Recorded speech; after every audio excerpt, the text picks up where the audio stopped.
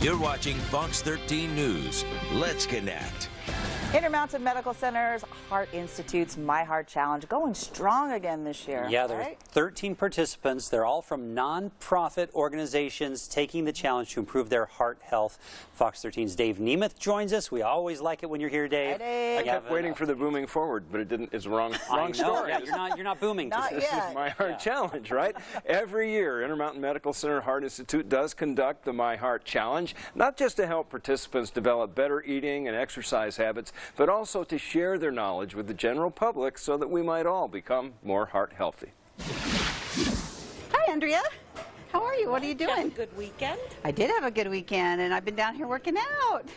For you. Yeah. Carla Pardini is the Director of Programming at the Jewish Community Center in Salt Lake City. The center offers a number of activities to help patrons keep moving and improve their cardiovascular performance. It is a community center for all people.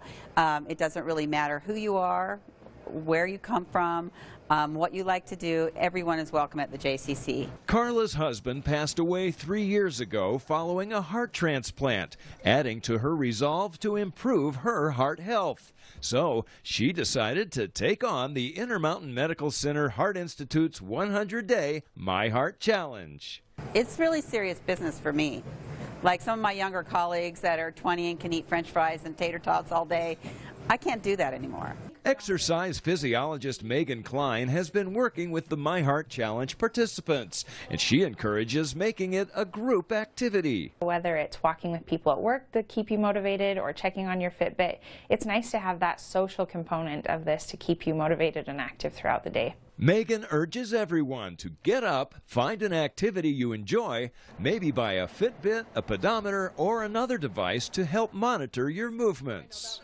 It's a really easy way to kind of progress your activity without adding in a gym membership or a bike or other equipment. It's nice and easy, and everyone can keep track of it. Intermountain Medical Center Heart Institute has helped many people understand the value of staying active. As for Carla Pardini, she's taking the opportunity the My Heart Challenge presents and has jumped in with both feet, adding it's a challenge for life. I feel really engaged with it. I feel really excited about the challenge itself, and realizing that it isn't for 100 days. If you really want to have a healthy heart, you have to really just do this. Such a great challenge. I love the whole program. Now, the winner will receive a $1,000 check for their nonprofit organization, and you can follow the progress of the contestants as we bring you these weekly updates right here on Fox 13. Fun to track their progress. Thanks, Dave. Yeah, they're doing great.